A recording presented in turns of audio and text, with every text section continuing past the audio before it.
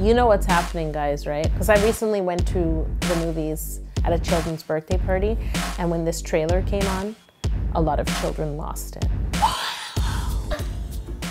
It was like, I was like, whoa. I mean, I made Olaf after all. I felt like he was the star, but apparently it's Elsa. So I'm gonna cake Elsa. I'm just gonna apologize for the way I treated Elsa in this video. No dolls were harmed in the making of this cake. To make Elsa, I baked 10 pounds of my ultimate vanilla cake in 4 round pans in consecutive sizes. Now I'm gonna layer each cake into 2 layers for a total of 8 layers of cake. And Sir Squeeze is here to help me simple syrup all 8 layers of cake. Now, before I fill and stack this cake, I need to create a secret chamber. But this secret chamber is not going to house sprinkles or candy. It's going to house a doll's legs. So I'm building a secret chamber for plastic legs. I don't want the chamber to be directly in the middle of the cake. I want Elsa's dress to mainly be big behind her. You know what was so weird? The doll that we got, the legs of the doll are blue. Like she's really frozen. Elsa has hypothermia. Everything's good. I'm going to unstack my cakes and now I'm going to fill them and restack them with Italian meringue buttercream. Clean out the inside of the chamber if you need to with a small spatula and continue all the way up the cake. At this point, I want to chill the cake just to firm up the buttercream before I begin carving. Now I'm going to begin to carve the skirt. I'm just gonna carve until I'm happy. And I try to do it symmetrically, so I'll make the front cut first and then cut either side. Like I keep going back and forth instead of just going clockwise and realizing it doesn't look as even as I thought. It's easier to start in the front center and then, you know, do each side. That looks like a really bad robot dance. I'm carving cakes. So I carved it, and I always say carve until happy. I carved, but I wasn't happy. I feel this dress needs to be more. She's Elsa. You know what I'm saying? She's not Sleeping Beauty. She's not Snow White. Snow White was like in her little garden with her. Elsa's like, she's in an ice palace for heaven's sakes. She's gotta dress like she lives in an ice palace. That's all I'm saying. So this is where my 4th cake comes in handy. It's the biggest round cake that I have. I'm gonna remove it from my pan and then I'm going to use it to sort of cut. I'm gonna cut like half moon shapes and build up steps along the back of the cake. Once I'm happy with the shape of the cakes, I'm going to simple syrup them quickly and then build it up right against the back of Elsa with Italian meringue buttercream. I will chill the cake again to give it a chance to firm up and then I'll just continue carving the skirt. So it's more, there's definitely like more body at the back of the skirt and I want it to come sort of to a point. Now I'm happy. So it's time to crumb coat and chill the skirt with Italian meringue. Now that the crumb coat has chilled, I can ice Elsa again, nice and smooth before I start to apply fondant. There's something else I want to do before I apply fondant. I remembered that I had this platter that kind of looks like a snowflake on the edges. So I'm gonna use that platter upside down and put Elsa on it. And then I'm going to add Elsa. No, I didn't add Elsa, I lied. Before I start to cover this cake, I just wanna see that Elsa looks good in this skirt. So as you can see, I've undressed her. Her arms and her hair are tied up with an elastic band. It's like I've captured Elsa. I am the villain in the new Frozen movie.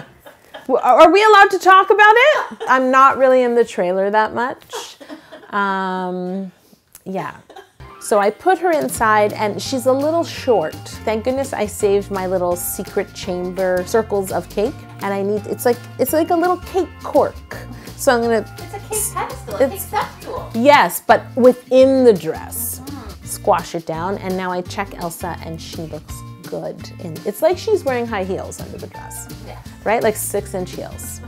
It's time to design Elsa's gown. But before I do, I want to remind you, if you're an aspiring baker, if you've been watching my videos and wanting to learn, I am hosting a holiday baking live stream, and it's the perfect time to do that. You can bake with me live in real time on December 14th in the comfort of your own kitchen. My holiday baking live stream will be held on Facebook, and we will be baking a giant chocolate chip cookie cake, adorable reindeer cupcakes, and edible gifts. So there's something for all levels, and it's all delicious. This is the final 24 hours to register for a full day of baking with me in your own kitchen. I hope you'll join me.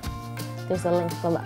And now back to designing my gown. The theme is frozen. So I'm beginning with white fondant. I want her gown to sort of look like it has an opening, almost like she's wearing like a more white fitted skirt underneath, and then the rest is sort of bigger. First place I want to apply it is right down along the front of the skirt.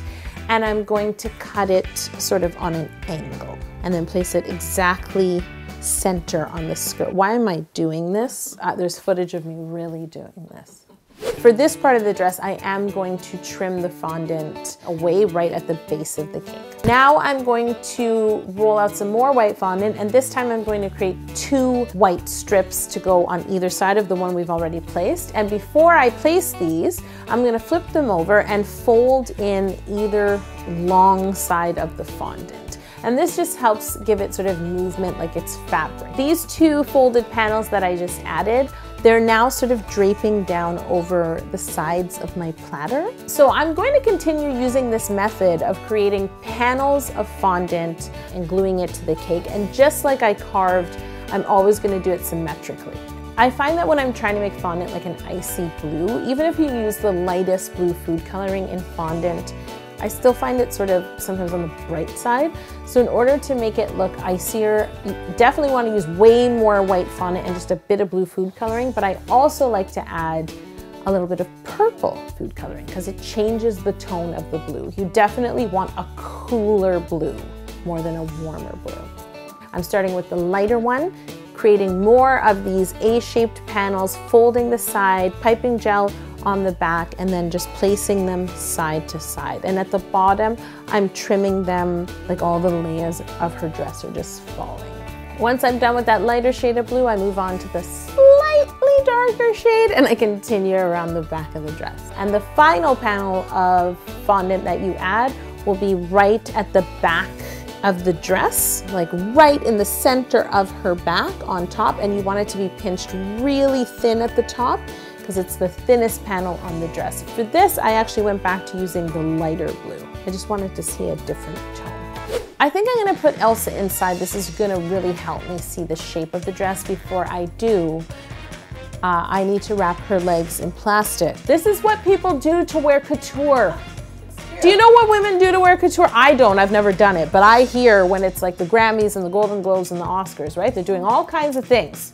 I don't think she's the first diva to wrap her legs in plastic. Probably not. I don't.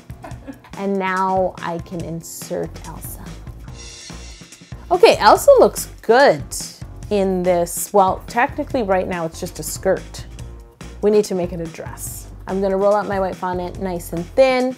I am gonna use the frill cutter. I'm going to cut along the top of this white fondant band and then wrap it around her torso. And it kind of looks like she has like a sweetheart neck because of the shape of the cutter I used. So I just want you to know a little behind the scenes. I did apply piping gel to her torso in order for the bustier to fit. This is a private moment between, you know, a queen and her designer. That's very behind the scenes. And I'm just gonna place this beautiful sweetheart white bustier around ELSA. Awkward things happen in a fitting. You know that those women who go to the Oscars and stuff, they wear all kinds of like adhesive tape to keep those dresses on. This is the cake equivalent of that. So ELSA, because she's a princess of like the cold, she wears like a long sleeve gown, which I really like, but is harder to make out of fondant. So I was like, can't she just wear like a capped sleeve? It's okay. It's okay. I can work with this. I won't be a difficult designer. I roll out some of my light blue fondant, nice and thin, and then I cut it into 2 panels. Now I need to cover, how do I say this? Her top sort of opens like a V. It's like a deep V, and then it's long sleeves. So I'm gonna use each panel and drape it over one shoulder and then down the front and back of Elsa, like ending in the middle, okay? And now I need to very carefully smooth this onto Elsa, and I need to carefully cut the fondant that is between her side and her arm, and then smooth that fondant underneath her arm like a sleeve. I want to trim the extra fondant that meets her hands. It was a little more like Maleficent, like it was hanging over at this point. So I just trimmed that fondant into like a nice V. Feels very princessy. Well, at least the Elsa doll that I have, it seems like at the bottom of her dress, it's quite like, I don't want to say purple, but indigo-y. So I've decided to paint some of the panels on her dress at the bottom with a little bit of purple food coloring. I mixed together purple food coloring and white pearl dust with a little bit of clear food grade alcohol. So I brushed it on almost halfway up and sort of coming to a point within each panel. I only did this on the blue panels. And the key here is to really blend the colors. So I'm just gonna brush sort of in one direction every time, and I'm sort of removing the paint. And I just did this until it looked good. And then remember that final panel we added right at the back of Elsa? I'm gonna paint that whole panel purple.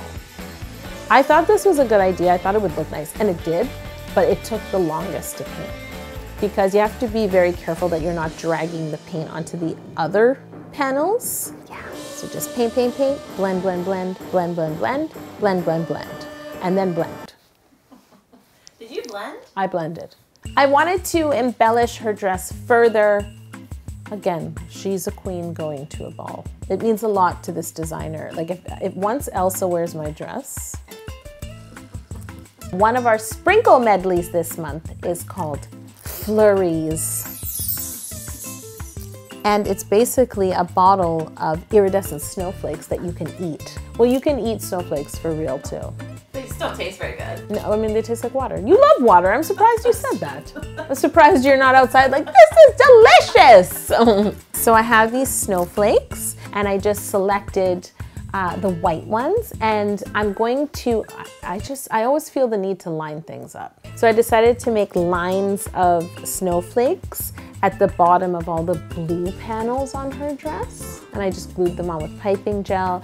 I added some snowflakes on her shoulders. I added one right at the center where her top, like at the center of her skirt right here. You know, you can do anything if you're designing Elsa's dress. This is what I chose to do, because she called me. She went out that night and everyone was like, Elsa, who are you wearing? And she was like, oh, Yolanda. We can't show you that footage though, it's exclusive. Not even TMZ has that. Exactly, not even TMZ. Elsa, behind the cold. You know how they always do these things with princesses, right? Yeah. Like years and years from now. While the paint is drying, I'm going to take some white gum paste, roll it out very, very thin, and I'm going to cut out some snowflakes. I have a set of snowflake plunger cutters. I love them, but I only use them at this time of year. They were a little like, I had to dust them off. Dust what off, sorry? My snowflake plunger cutters. So I'm gonna cut out 3 different sizes of snowflakes. Now I'm gonna take these snowflakes and I'm gonna cut some of them in half, and I'm going to use them to embellish her waist. So where all the fondant from her torso meets the top of the skirt, I'm basically going to add detail that looks like, did you say it reminded you of a doily? Was it? Yeah. It's like a doily. It's kind of like lacy, but I love that it's a snowflake because it's Elsa. And I'm just going to use different sizes and glue them around her waist. She had these drapes, these like organza drapes coming out. Even though I could make this out of really thin gum paste, it would never give that fully sheer illusion. So what I used is some tulle. It says, I'm frozen. Elsa is ready for the ball, and I think she needs to let her hair down. Now, before I let Elsa's hair down and show you the final design, I really need you to subscribe to this channel. In fact, Elsa wants you to subscribe to this channel. Elsa has subscribed, obviously. Actually, once she subscribed, that's when all the buzz started. People were like, I think Yolanda's making our dress frozen. If you want to see more awesome novelty cakes, click here and here. In case my doll dress design career doesn't take off, I can still come back here every Tuesday and make cakes.